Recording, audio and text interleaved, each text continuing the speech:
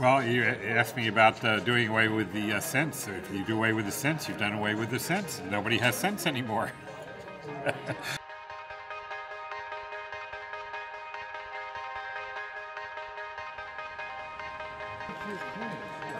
So what happened? Take a piece of steel and hang down the die. So this kind of argument's been going on since the beginning of our coinage here in the States. If you take the penny out of the equation, then you have to take and round off everything to zeros. You follow me? And then if you wind up having tax on top of it, you have to readjust all your tax programs. So the penny, to take that out of the equation, is just not going to happen. Even though it takes more than a penny to make one, they just won't phase it out, in my opinion.